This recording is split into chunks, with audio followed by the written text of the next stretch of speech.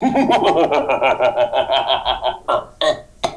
welcome back to Cork Community Art Link Spooky Comic Making Workshops with Podge, Over here, and Colin over there. possibly cameras, mirror, yeah, somewhere, maybe. We're not very good with directions. No, we're not. I mean, look, you've ended up in your kitchen when you're supposed to be in your office. I mean, so this is going to be an art workshop again, and now you're going to do thumbnails. So what's a thumbnail? Right, thumbnails are what you do before you lay out your panels. It's basically it's prepping where each and every one of your panels on every page is going to go on your sheet. So this is kind of like the character designs in that you're just doing a little bit of practice before you get into the full thing properly. Yeah. Once you have your panel set up, you can figure out in each panel where all your characters are going to, using stick figures basically. You can put down where you can give yourself an idea where each character is going to be standing in what building and in what location in each panel. Okay. So we're going to give that a go, and we're going to see if we can get a thumbnail ready for the finished product. Great. Okay, let's get started. Yeah, we give it a go. Right. So basically, what I'm going to do here is I'm going to draw in a makeshift page. This can all be nice and loose. It doesn't have to be fancy. It's a makeshift page. And I will need your assistance in helping me out here. Okay. So am I right in thinking that there's 6 panels in the whole story? Yes, so we've got 6 panels. So our first panel is we want to show the goblins buying their tickets. So we're establishing that they're at the cinema, they're buying their tickets. So if we put the first panel, shall we say here? Okay. What's going to be in the what's the second panel? Second panel then is we cut straight away. They're in the cinema, but we're introducing a new element. They're in the cinema. The dragon is also in the cinema. The dragon's trying to watch his film, but the goblins are just exploding everywhere. There's chaos, throwing popcorn. Okay, so we can put the second panel here. Okay. Okay. Where's number 3? So then the next 2 panels are kind of a sequence. So what we have in the third panel is the dragon is getting up and he's going to the projector room to sort out the problem. And then the panel after that, he's switching the film. So that's panels 3 and 4. So panel 3 is the dragon going to the projecting room. We can put this one underneath here.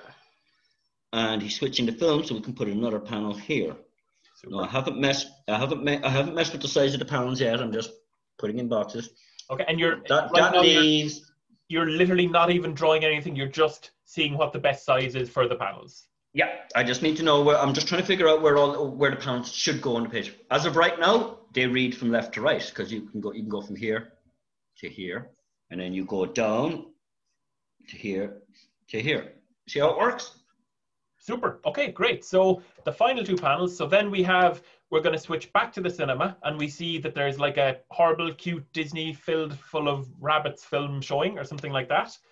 Okay. So we're back in the cinema and the goblins are realizing what's after happening. And the final panel is the goblins are just exploding out of the cinema. They're running, they're terrified. They're trying to get as far as possible from the cute cartoon film that the dragon has put on. Okay, so I have got 6 panels here.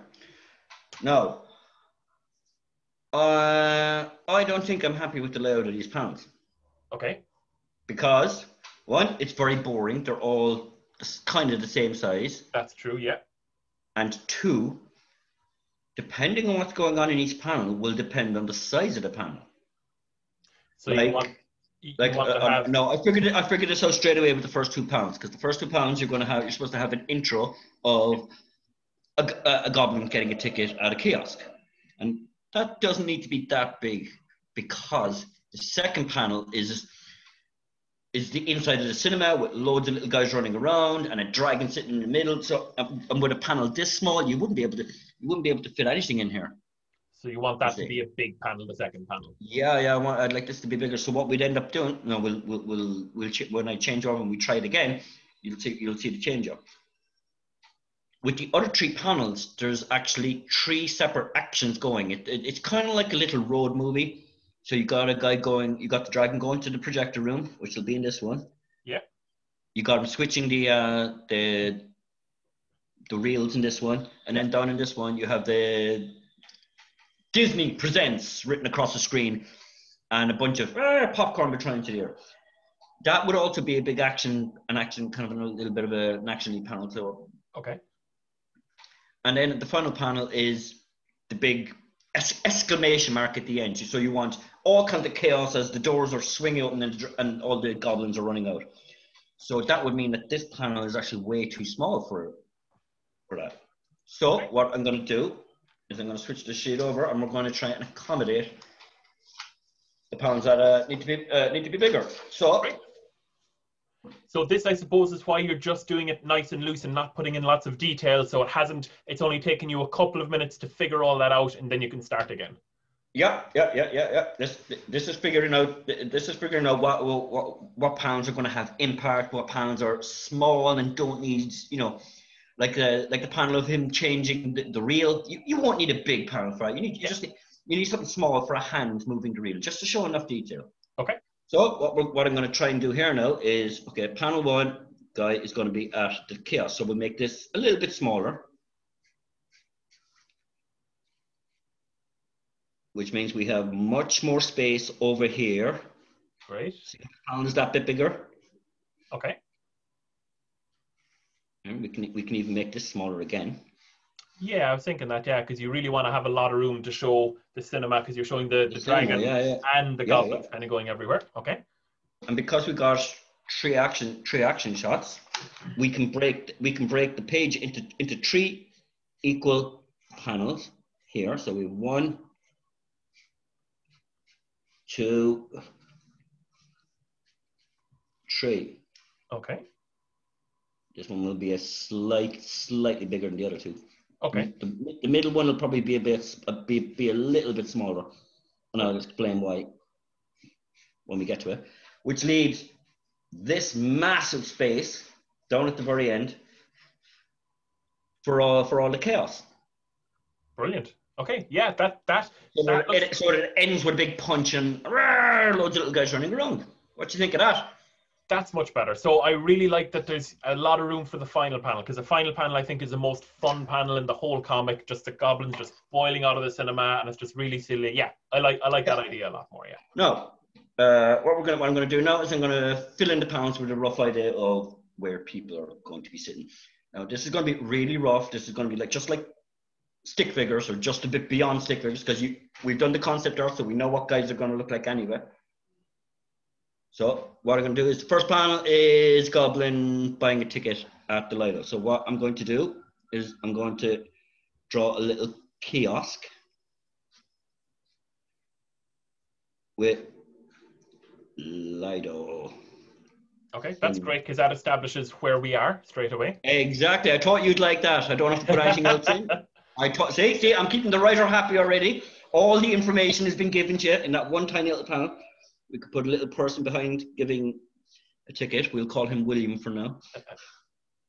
And down here we can have little guy with his hand up going, I think it says ticket please, or human ticket. Yes, I would like him. Yeah, so I want you to leave a little bit of room there for him to be saying 1 human ticket please for a human. Yep. And if we want, we can put 1 or 2 more little guy heads coming around behind him, like there's going to be a queue of lads. That'd be great, yeah, to kind of give the reader the idea straight away that there's a whole bunch of them. And then I can put door here. Great. Okay, so you've got a huge amount of information in just a small panel. That's really great. I think that's a perfect first panel. So you get the idea that they're at the cinema, they're buying a ticket, and they're going to go in. Fantastic. So then we can cut. Perfect. Yeah. So then we can cut to the second panel, which is big, which is a much bigger panel. So we can put in a projector boot in the background, showing the movie. Like you're looking back at all the seats. So we're going to draw seats. Big dragon in the center. So he's going to be in the center of the panel. I like that you've put him in the dead center of the panel, so we'll really be focused on the fact that he is just not having good fun. Oh yeah, sure. I can.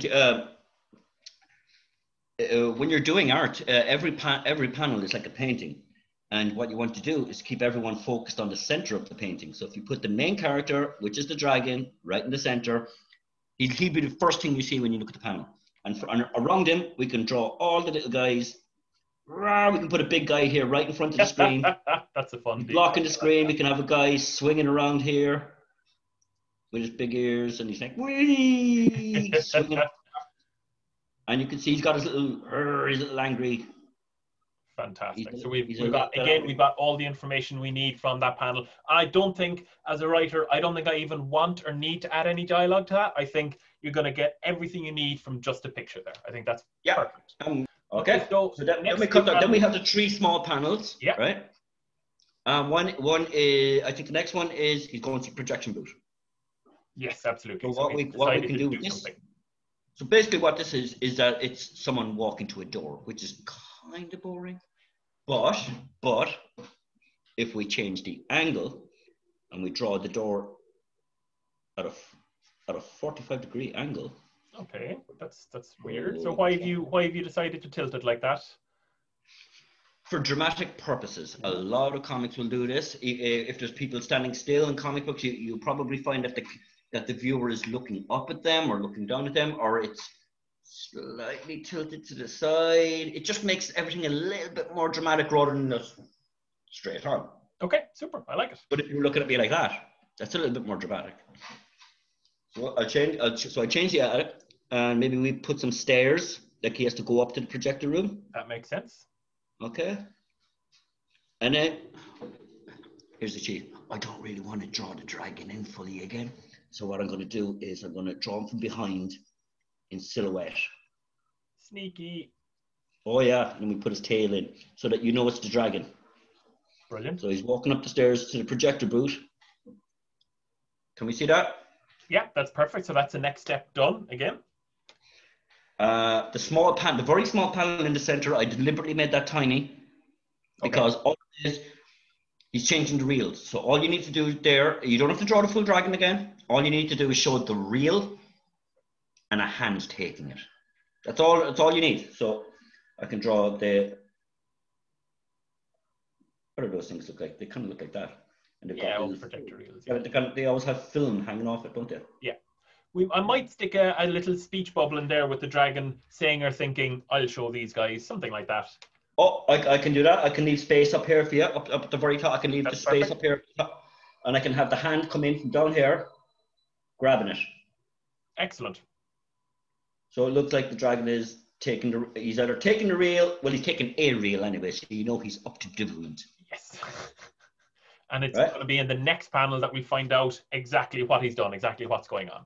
Yeah. So what we can do then is, the way in this panel, I have you.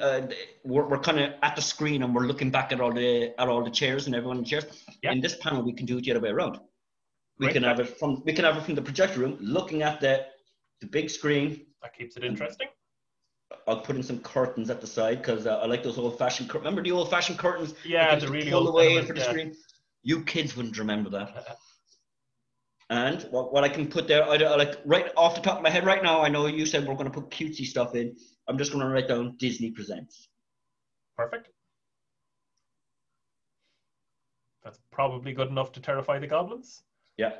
And then, because if you write down Disney, that's all you need to know. It's going to be cutesy. And very true. You know exactly. And then so I have this space down here to show all the heads freaking out again.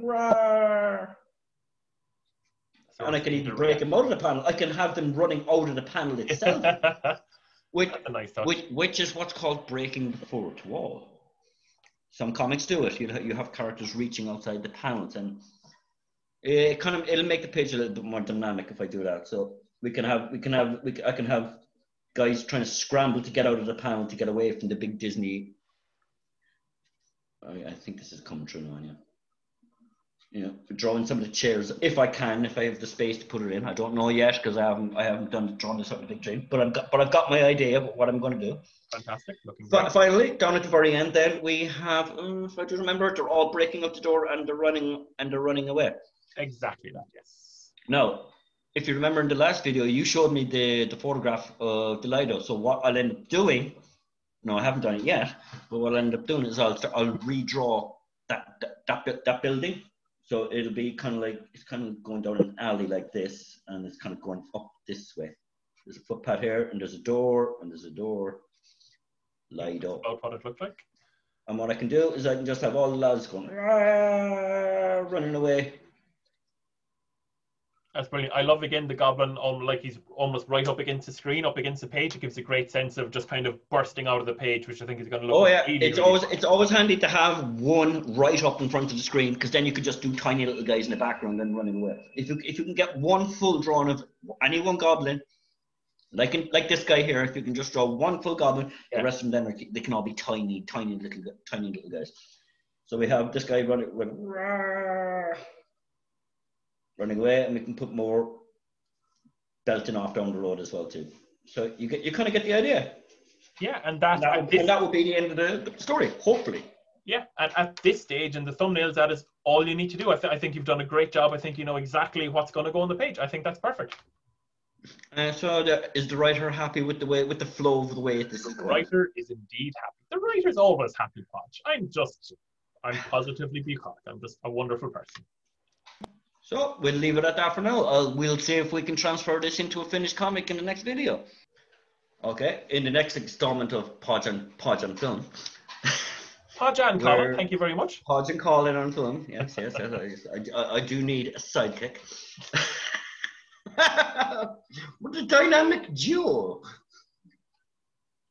Go on. Okay. I want to be the watchman. We are going to take these thumbnail sketches and we're going to panel out a proper comic book page, and we're going to go from penciling to inking. Fantastic. We'll see you all then.